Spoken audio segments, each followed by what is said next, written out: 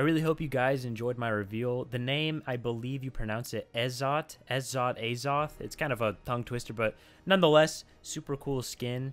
It almost reminds me of like those Sheikah stones from Legend of Zelda, but that's, you know, aside the point. I do have a couple screenshots though to show you guys. Here is the idle animation and the lock-in animation. Just, you know, two big resolution pictures. You guys can really get to see them and take them in. And next, got him just ripping a bow and sig. Looks super, super dope.